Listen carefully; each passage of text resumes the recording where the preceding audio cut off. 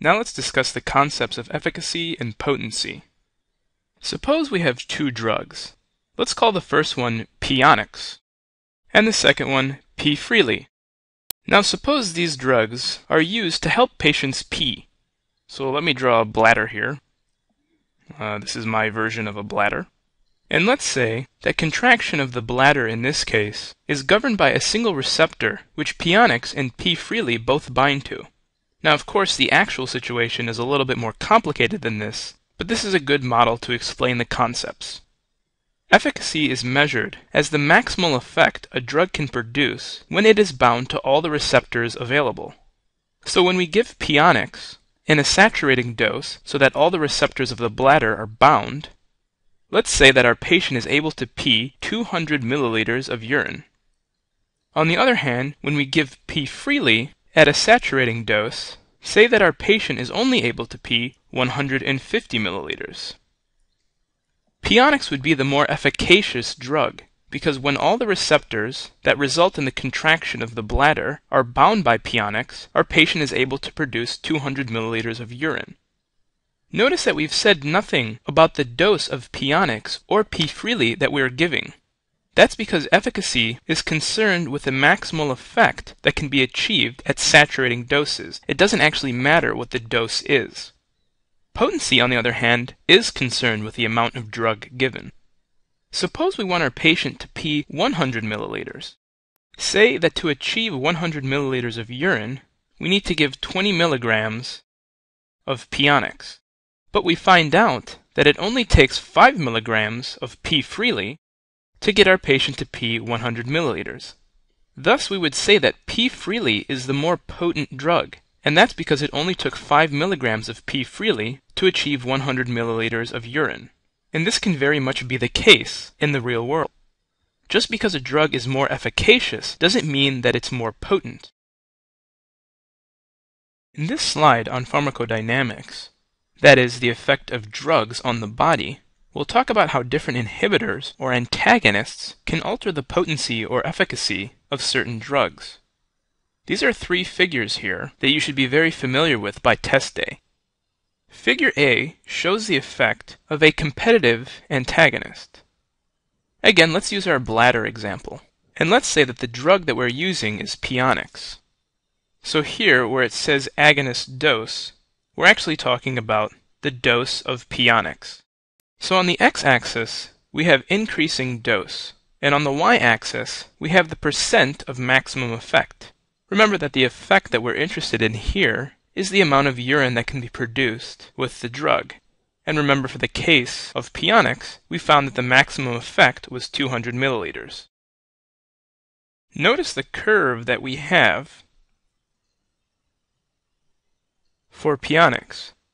Here we see that it takes about 1 unit of Onyx to achieve 50% of our maximum effect. The x-axis, of course, is being given in a relative scale, but we could have just as easily have used an x-axis which was given in milligrams. Keeping consistent with our previous slide, however, we remember that it took 20 milligrams of Onyx for the patient to pee 100 milliliters, or 50% of the maximum effect. However, for illustrative purposes, we'll stay with this relative scale. Also note that this scale is logarithmic. In any case, notice that in the presence of a competitive antagonist, we have a large shift to the right. In the presence of this antagonist, notice that we now have to give 10 times as much drug to get our patient to pee 100 milliliters. Competitive antagonists often bind to the same site on a receptor that our drug of interest binds to. Competitive antagonists are also often reversible inhibitors. This means that they do not permanently bind the receptor. Their overall effect, however, is to decrease the number of available receptors for our drug. In other words, they occupy sites that our drug could be binding to. Because of this, we see that we have to give much more drug to achieve the same effect. In other words, they decrease the potency of our drug. Notice, however, that at very high concentrations of our drug, we are still able to get our patient to pee 200 milliliters. And this is because, much like the so-called competitive inhibitors that we discussed very early on in this lecture, we can give enough drug to outcompete the competitive antagonist. Compare this with what happens when we give a patient a non-competitive antagonist, which is depicted in graph B. Non-competitive antagonists can either bind to the same or different site which our drug of interest binds to. However, they are very often irreversible inhibitors. What this means is that once they bind to a receptor, they permanently change that receptor so that it can no longer bind to our drug of interest.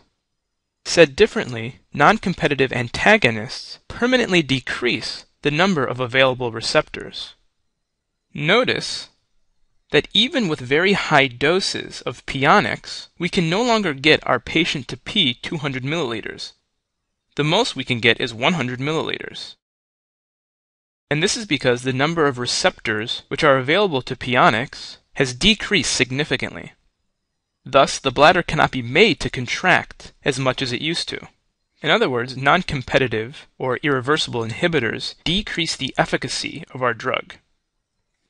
Our last example is the partial agonist, which is depicted in graph C. A partial agonist of pionics would bind to the same site as pionics and induce contraction of the bladder, but it does so with less efficacy. That is, our partial agonist is a weaker drug. It does the same thing as our drug of interest, but simply doesn't do it, quote-unquote, as well. Thus, in the presence of a partial agonist, we have an apparent decrease in the efficacy. And that's because of all the receptors that cause contraction of the bladder, some are going to be bound by our partial agonist, which results in an overall decline in the effect that we can achieve. Finally, note that partial agonists can actually increase, decrease, or leave the potency unchanged. A good example of a common partial agonist is buprenorphine. Buprenorphine has the same effect on the opioid mu receptor as does morphine, but is less efficacious than morphine itself. As you can see here, a common example of a non-competitive antagonist is phenoxybenzamine, and of a competitive antagonist, flumazenil. Let's now talk about something which is known as physiologic antagonism. Physiologic antagonists are antagonists which produce a physiologic effect which is opposite of our drug of interest.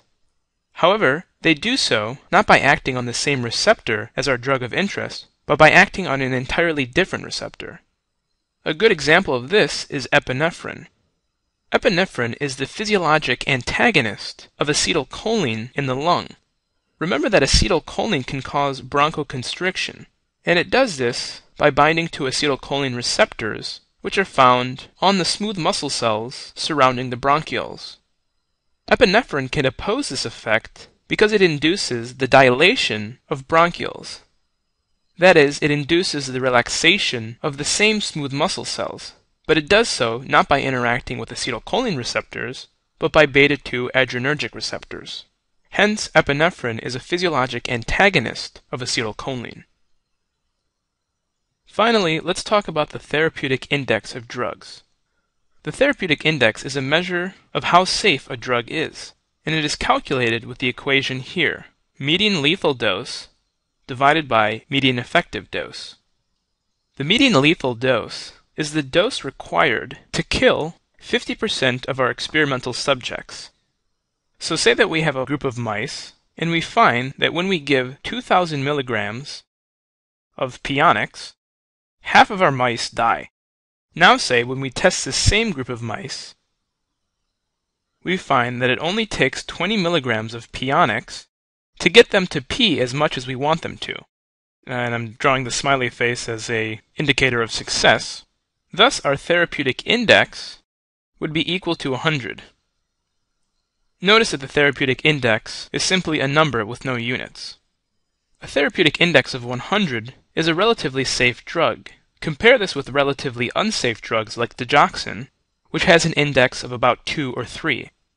Of course, the higher our therapeutic index, the more sure we can be that the drug will not result in adverse effects even when taken in higher than recommended doses. In contrast, Drugs with a low therapeutic index must be carefully monitored because the quote-unquote therapeutic window is relatively narrow.